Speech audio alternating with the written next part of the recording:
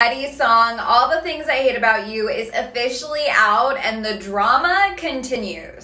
In the second verse, he appears to shade Landon Barker, singing, "You could have had a rock star, but you chose a bum star." Landon seemingly responded to those lyrics on his Instagram story, writing, "I grew up on rock music and around the best pop punk bands in the world. Poser." Now, Chase hasn't clapped back at Landon directly, but interestingly enough, his mom seemingly responded with this Instagram post. She wrote about how Chase's father and her are two public school teachers, the fact that Chase didn't grow up in the industry and that he accomplished everything he has on his own. She writes, "From two humble teachers in Stockton to our rock star son, love you with all our heart." And Chase did respond to his mom's post, writing, "Love you, Mama Bear." As of right now, Charlie has not commented on the song at all, but fans have a feeling that the drama is far from over. Let us know your thoughts in the comments.